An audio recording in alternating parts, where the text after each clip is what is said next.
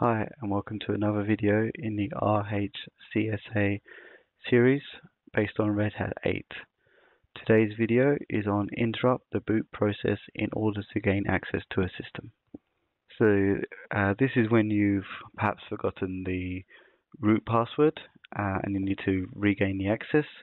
So there's two ways of doing this. One's using the original installation disk, and the second is using a process called rd.break. The first process is generally the quickest.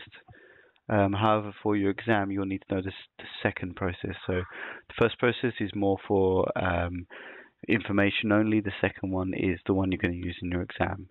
So let's do the first one.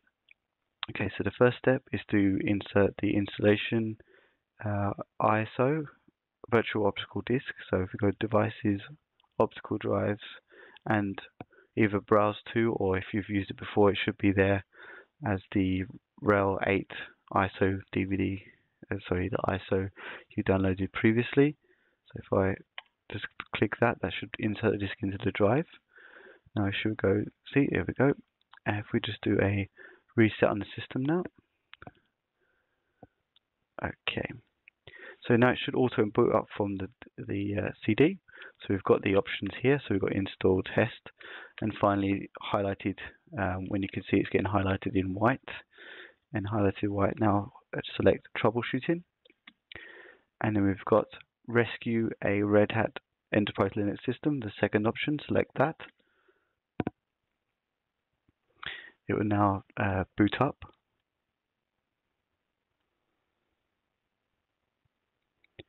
Now the next thing that will happen is if you've got a encrypted file system, in this case we won't have, you will be asked for the passphrase, because it won't be able to mount the file system unless it's got the encrypted passphrase. So if you don't know that, you won't be able to mount anything, so you won't be able to reset any passwords. So in that case, if you do encrypt any drives or mounts, you ensure you have the passphrase stored in some other method. So in my case, it's not encrypted. So first thing to do is select 1 to continue. So 1 from this just to continue. Select OK to acknowledge that. Okay, let's do some more booting up. Okay, so we just do now. Just press Enter to get into the shell. So we've got a shell there, and now we do chroot, which is change root directory, and there's and then it's mmt for mount, and then sysimage. And now we've got a bash shell, you can see. Enter the password command. So it's passwd. And it's now changing the password for user root. So it's our local root user. So I'll just set a password. And then retype the password.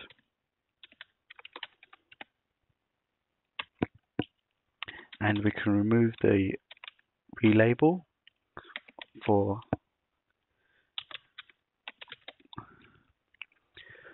a system, because this will prevent the auto relabel of the whole system based on the SE Linux relabel. So we don't need to do this because we've done it via the rescue disk. So it's a good thing to be saved. So if we exit and now exit again, it should now be booting up. I may have to, yeah. So we can just if I just do devices again and just optical devices and untick RHEL on here, force unmount, and just do a reboot again, because it should now not pick up the drive.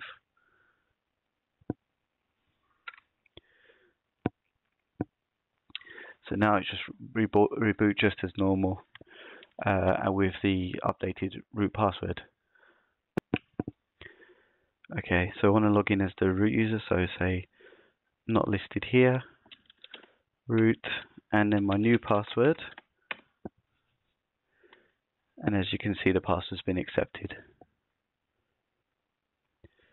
Okay, so the next method is using rd.break. So again, we'll have to reboot the system. So I'll just select restart in here.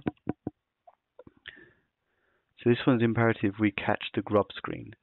So So we need to get in here, and so at the grub screen now, so the quickest way to quickly catch it is just press the up and down arrow keys to get into the selection here.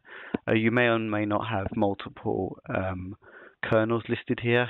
I'll show you how to clean that up later, but for now, if you've done multiple yum updates or whatever over the course of it keeps the previous kernels listed here. So select obviously the one that was probably most likely highlighted already, and just click E for edit. Okay, and then you're going to find the line that starts with Linux. So it's, in this case, it's the fourth line down, and you want to go all the way to the end. So I can just scroll here, or you can just do Control E to go to the very end. And you're going to delete. There is the two lines. So there's quiet, which is this quiet. It goes across two lines here, and the RHGB. Okay, so it's 2 bits. Delete off the end. And then we're going to add these two lines, 2 words. So it's rd.break, and then space, enforcing equals 0. And you want to try and remember this. The rd.break is obviously the actual mechanism that will do the recovery of the password, but this enforcing.0 also saves you a lot of work with SE Linux again. With SE Linux, if you do an auto relabel of the whole operating system, especially in an exam, it can be quite time consuming. So by setting this enforcing 0, it means that you won't have to do the full relabel, which obviously can save a lot of time doing that. It's especially in the case of perhaps in a real life when you have a production system, you'll have a large number of files and it will take a very, very long time to boot because it has to do that relabel process.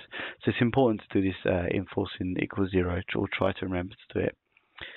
So now I've done that, I can press Control X to start. And it should start pretty similar to how we started when we used the ISO. So again, if you've got an encrypted file system, you'll be asked to give the passphrase for that encrypted file system. And again, if you don't know that, there's no chance of recovery really. Okay, so there's a couple of extra things you have to do this method.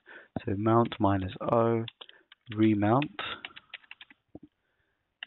comma rw, sysroot. Okay. So it's going to mount the file system read-only on the mount sysroot, as you can see there. Sorry, read-write, so you've got DW, so sorry. Okay. So now we're going to do chroot again. Chroot and then sysroot. We'll now change the shell. Again, passwd. And again, update the password.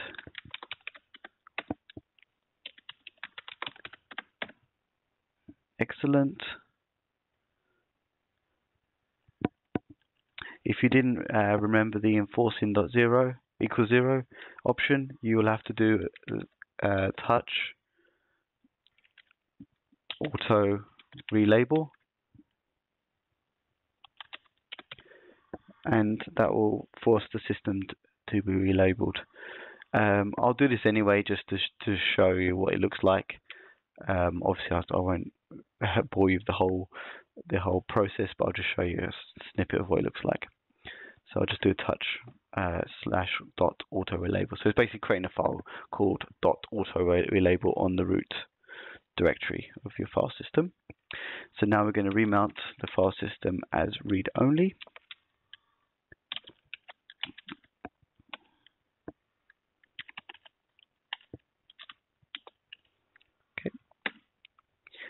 And then we're going to exit, and then we're going to exit again, and it should continue booting now.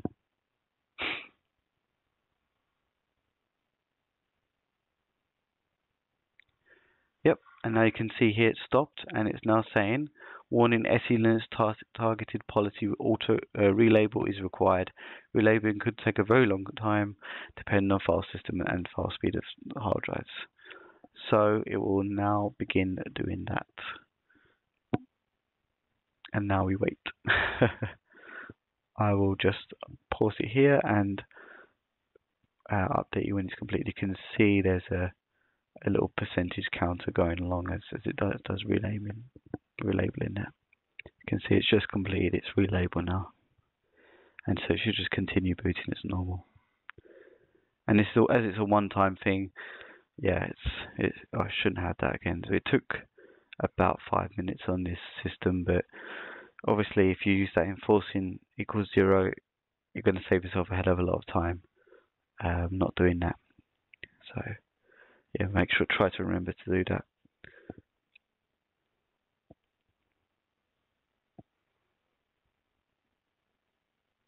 Okay, now we're back up, and we should be able to log in as the root user with the new password. Okay, excellent. Okay.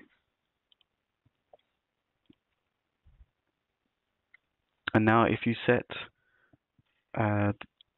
enforcing equals 0 option and did not do the auto relabel, then you now need to run restore